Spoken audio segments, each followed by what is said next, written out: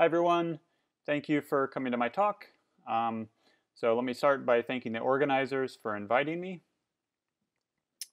So today I'm going to talk about Dehn filling and knot complements that irregularly cover. This is joint work with Chesebro, Jason Deblois, Neil Hoffman, Christian Millichap, and Preet Mondal. And some subset of this is joint with just Hoffman and Millichap. So the setting for the story I'm going to tell today is the world of cusped hyperbolic three-manifolds.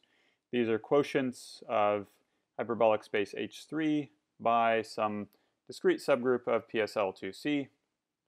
And more specifically, we're going to be interested in the world of orientable, connected, and finite volume cusp hyperbolic three-manifolds. So here, finite volume is an important condition. This implies that all of the cusps of our manifold have torus cross-sections. So an overarching question and general theme of this talk, but I'll phrase it as a question, is what hyperbolic three-manifolds can cover or can be covered by a knot complement. So knot complements are an important subclass in this world of manifolds, very well studied, and so it's natural to ask, what can I have covering a knot complement, or what can I have below a knot complement in a cover? So for example, sort of a natural first, more specific question to ask is, can a hyperbolic knot complement cover another knot complement? So can I have some S3 minus K prime covering S3 minus K? So the answer to this is yes. Berge knots furnish an example of this. And so you might wonder, well, how many knot complements can cover another knot complement? Can I have two things up here, S3 minus K prime and S3 minus K double prime? So that can potentially happen, but the cyclic surgery theorem of Kohler, Gordon, Lukin, Shalin says that that's the limit. There are at most two such covers that cover this way. So, so this gives a fairly good answer to this question. It's still an open question, sort of, to completely characterize all knots that have this property. But maybe for this talk, I'll broaden the question a little bit and ask a different question. So my new question, Q double prime, is going to be, can a hyperbolic knot complement be commensurable with another knot complement? So let me define what I mean by commensurable. So two hyperbolic manifolds M1 and M2 are said to be commensurable if there's a manifold N that is a finite cover of both. So have these two manifolds M1 and M2, and N sitting above is a finite cover. And so this property commensurability is a equivalence relation. So this partitions our world of manifolds into commensurability classes. And this is actually a very natural way to organize hyperbolic manifolds into classes. So immediately, now that we know the definition, the answer to this question is yes, because the previous question gives us an affirmative answer, because if I have some S3 minus K prime covering S3 minus K, these things are commensurable. So as before, though, we might wonder how many. How many can I have in a commensurability class? And so in this case, it's not known how many can be in a commensurability class, but it's conjectured, this is a conjecture of Reid and Walsh, that there are at most 3 knot complements in a hyperbolic commensurability class. So we get the same answer as with the previous question where we were requiring that the knots were covering other knots. Once again, we have this bound on how many knot complements can be in a commensurability class, conjecturally. This bound is in fact realized both from results of Fintischel and Stern and Hoffman. So Hoffman actually produces an infinite number of commensurability class, each of which has 3 knot complements. Okay, so a major step towards solving this conjecture was made by Boileau, Boyer, Sabanu, and Walsh. So they showed that the conjecture holds for knots that do not admit hidden symmetries. So M has a hidden symmetry if there is a symmetry of a finite index cover of M that is not a symmetry of M. So M has some cover N up here, and there's some symmetry of N that's not just some lift of a symmetry of M downstairs. So this is where the name hidden symmetry comes from. You can think of the symmetry as hiding in the cover, and it's not visible in the manifold M that maybe you actually care about. So this is one way to define this, but another characterization, which is equivalent, is that M irregularly covers a hyperbolic orbifold. So again, we see covers showing up, and in fact, here we see for the first time irregular covers showing up. And so this is getting back to the title of the talk. So this is what it means to have hidden symmetries. So Boileau, Boyer, Sabanu, and Walsh showed that maybe using the definition on the right here, if M does not irregularly cover a hyperbolic orbifold, then the conjecture holds. So we're led to trying to understand hidden symmetries and knot complements. And this phenomenon actually appears to be quite rare among knots. So a second conjecture, conjecture 2, comes from Neumann and Reid. They conjectured that with the exception of the figure 8 knot and the 2 dodecahedral knots, no hyperbolic knot complement has hidden symmetries. So there's exactly 3 knots for which we know they have hidden symmetries, i.e. we know they irregularly cover an orbifold, and it's conjectured those are the only 3. There are no others. Okay? And in fact, for these 3 knots, it's known that conjecture 1 holds. In particular, the figure 8 knot is not commensurable with any other knot complement. The dodecahedral knots are commensurable with each other, but nothing else. So in both of those classes, there are fewer than 3.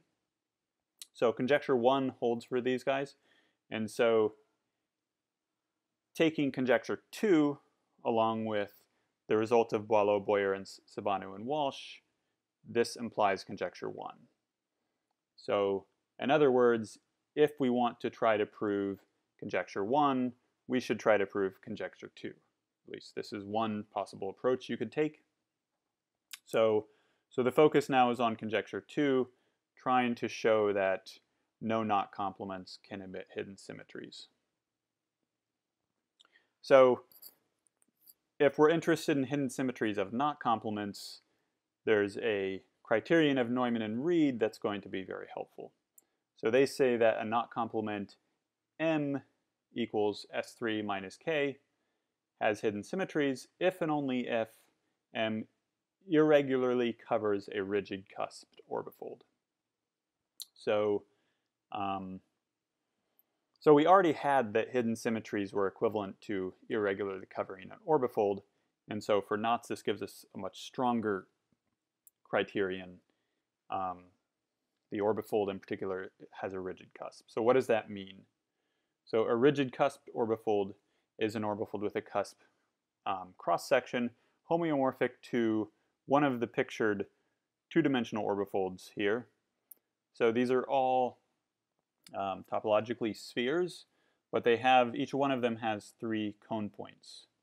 So at each of these cone points, there's a label. So if a cone point is labeled 2, for example, it's going to have a cone angle around that point. So you can think of that point as a singularity, and there's a cone angle around that point that's 2 pi divided by 2. So in general, if singularity is labeled by n, the cone angle will be 2 pi divided by n. So there are 3 of these rigid cusped orbifolds. They're all 3 pictured here. And these are called rigid, there are 3 of these rigid orbifolds. And these are called rigid orbifolds because they have a unique Euclidean structure.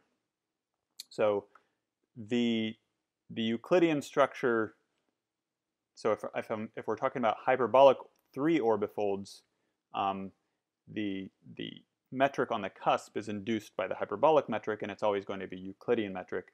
And for these, this Euclidean metric is unique. This metric comes from quotienting the Euclidean plane by a triangle group. So this is an important restriction and a very severe restriction, because so if I have, say, a knot complement S3 minus K covering some rigid cusp orbifold Q, then if I just focus on the cusp cross-section, in Q I have one of these rigid 2 orbifolds, and in S3 minus K I have a Euclidean torus that covers it. And so the fact that this 2 orbifold has a rigid geometry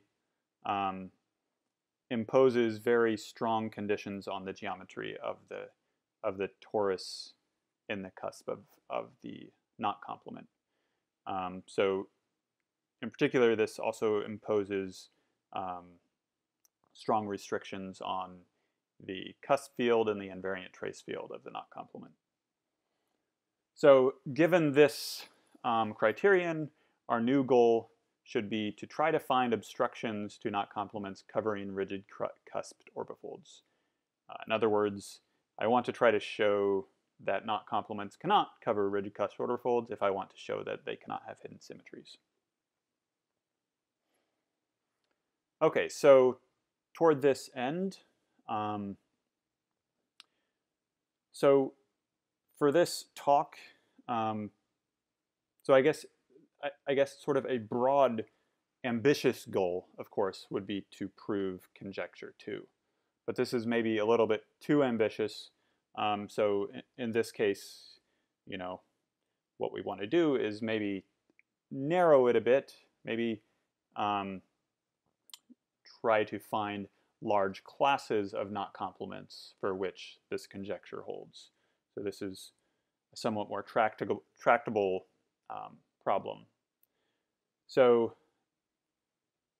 for us, this is going to come in the form of finding large classes of knot complements that come from Dehn filling other manifolds. So to begin to explain where we're going with this, let me let N be a hyperbolic manifold with cusps C0 through Cn. And so I'm going to Dehn fill all of the cusps of N except for C0. C0 I'll leave unfilled.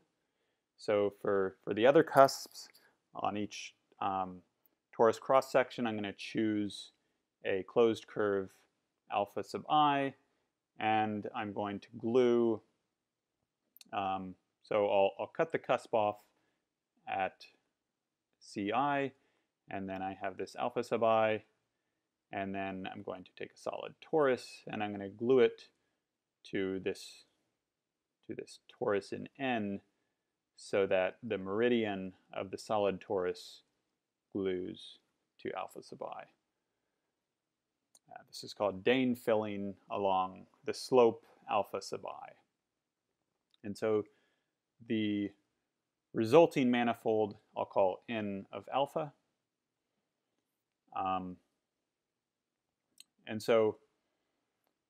And the situation that I care about, we're going to assume that N of alpha is covered by a knot complement and covers an orbifold Q. So the knot complement will be S3 minus K, orbifold is Q.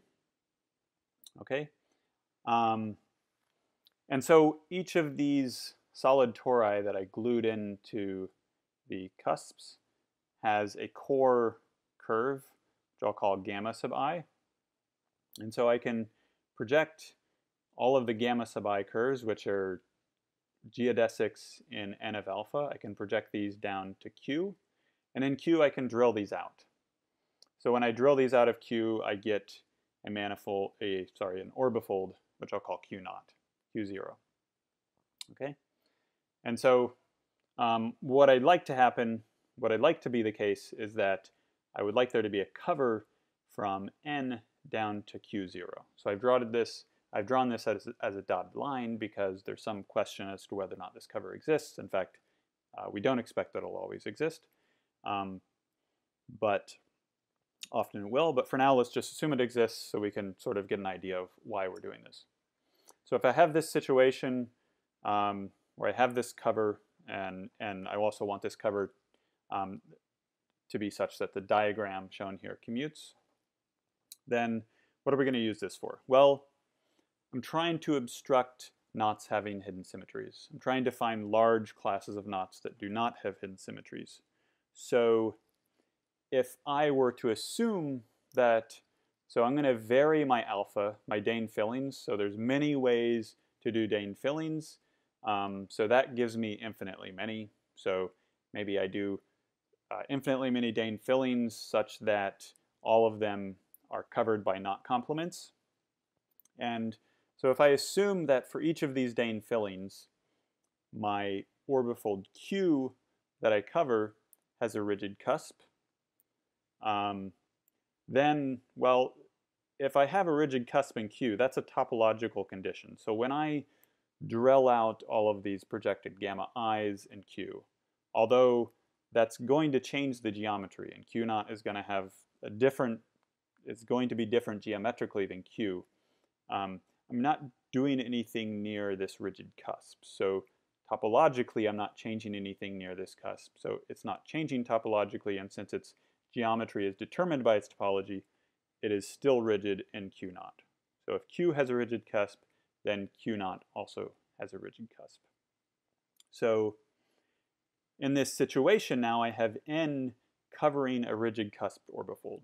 So in other words, if I can find, if there exists all these fillings of N so that I have a knot upstairs covering a rigid cusp orbifold downstairs, then I know that my original N must cover a rigid cusp orbifold. And so my hope is that in this situation, if I can start with a manifold N that I can show cannot cover a rigid cusp orbifold, then I can say now that any time I fill N, I get something that does not cover a rigid cusp orbifold. And this is where I get my large class of knots. So in other words, I'm replacing studying these infinitely many covers of knots S3 minus K down to Q with studying a single cover N down to Q naught. Okay, so so the question still remains though, I need this cover down from N down to Q naught to exist. So in what situation does this actually exist? So I need to make a definition. So we'll choose epsilon greater than 0 to be smaller than the length of the shortest geodesic in N. And so with that initial restriction on epsilon, I'll let M be a Dehn filling of some subset of the cusps of N. So in the case we care about, it'll be all but one cusp of N. Then M is set to be epsilon dn twisted filling of N if, first of all, every core curve gamma sub I coming from the filling solid tori has length less than epsilon over dn. So this dn is just a constant that depends on the volume of N. I won't define it, it's not really important, it's just some constant. And every other geodesic in M has length at least epsilon. So a good way to summarize this definition is M is epsilon dn twisted if all of the very short geodesics in M come from my Dehn filling core curves. Okay. So so this lemma gives us what we want. If M is an epsilon dn twisted filling of N, and P from M to Q is an orbifold cover, then there's a cover N to Q naught being this Q minus projected gamma I curves, such that the diagram in the previous slide commutes. So in other words, if we want to play this, if we want to run this game here, then this is the condition we want. We want to make sure that all of the short geodesics in my filled manifold are coming from the cores of my solid tori. And really what this definition is getting at is geometric convergence. So it's a theorem of Thurston that if I do sufficiently long Dehn fillings, so if I, for example, have a sequence of Dehn fillings of a manifold where the length of the filling curve, so this is the length in the Euclidean metric on the filling torus, if this length goes to infinity, then the the filled manifolds converge geometrically to the unfilled manifold. And furthermore, the core geodesics, their lengths converge to 0. So if I have a sequence of Dehn fillings so that the filling curves are becoming long, then eventually for enough out in the sequence, these will be epsilon dn twisted fillings. Okay, so what do we get out of this? So the first theorem I want to talk about is joint with Hoffman and Millichap. It says if M equals S3 minus K is a knot complement that is an epsilon dn twisted filling of a fully augmented link, then it has no hidden symmetries. So this gives us a very large class of knot complements without hidden symmetries, modulo defining what fully augmented link means. So a fully augmented link, I'll just show you how to construct one. Start with any knot, and then I'm going to partition the crossings into twist regions, like so. A twist region is just a collection of twists, basically, just what the picture shows. And then for each of these, I'm going to augment it by a circle. So I have 3 red unlinked circles that I've added here. So now my knot has become a 4-component link. And then I can reduce the crossings in these regions modulo 2. This is a homeomorphism of the link complement. So from 3 to 4, this is actually the same link complement.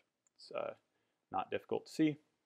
So this guy pictured in the 4th frame is my fully augmented link. And in fact, the filling I'm doing, although I didn't specify in the statement of the theorem, I'm going to be filling along these red circles called crossing circles. So, and I'm going to leave the gray component unfilled. So this is actually the filling that I want to do. And if I do that, and I do this with long enough filling curves, then I should get something epsilon dn twisted, and so this will have no hidden symmetries. Okay, so the last few results are going to be joint with Chesebro, Deblois, Hoffman, Millichap, and Mondal. So these also all use the same sort of idea, although the epsilon dn twisted terminology won't come up in these. So for the first one, let S3 minus K sub I be a sequence of knot complements converging geometrically to S3 minus L. So if each of these knots in the sequence covers a rigid cusp orbifold, then we can say that S3 minus L has hidden symmetries. So this again gives us a way to construct many infinite families of knots which don't emit hidden symmetries. Just take your favorite link complement that you know does not have hidden symmetries, and do Dehn fillings along do Dehn fillings in such a way that you get knot complements, and so that the length of your filling curves goes to infinity, so that you get this geometric convergence. So this theorem, taken with previous work with Millichap, where we showed that two-bridge links do not admit hidden symmetries, gives us this other theorem. It says that if n is a hyperbolic two-bridge link, then at most finitely many orbifolds resulting from filling n are covered by knot complements with hidden symmetries. So here I'm taking a two-bridge link. These are all 2-component links, and I'm filling one of the components, and all but finitely many ways of filling this. So I'm allowing any orbifold filling of this. So I haven't really defined an orbifold filling, but there's a more general way to do Dehn filling that may give you an orbifold. So this is very general. So anything you get that's covered by a knot complement, that knot complement does not admit hidden symmetries. So again, we're getting very large classes of knot complements not emitting hidden symmetries. And then the last result that I want to quickly mention is that the figure-8 knot complement is the only knot complement with hidden symmetries in volume less than 6 V naught. So V naught is the volume of the regular ideal tetrahedron in a hyperbolic space. It's approximately 1, and so this is approximately 6. So this is saying there's only one knot complement of volume less than 6, roughly, with hidden symmetries, and it's a figure-8 knot. Okay. So this is the first volume bound for obstructing knots from having hidden symmetries, other than the figure-8 knot, which is minimal in volume, so is itself a volume bound, but it's kind of a trivial volume bound. So so that's my talk. Thank you for listening.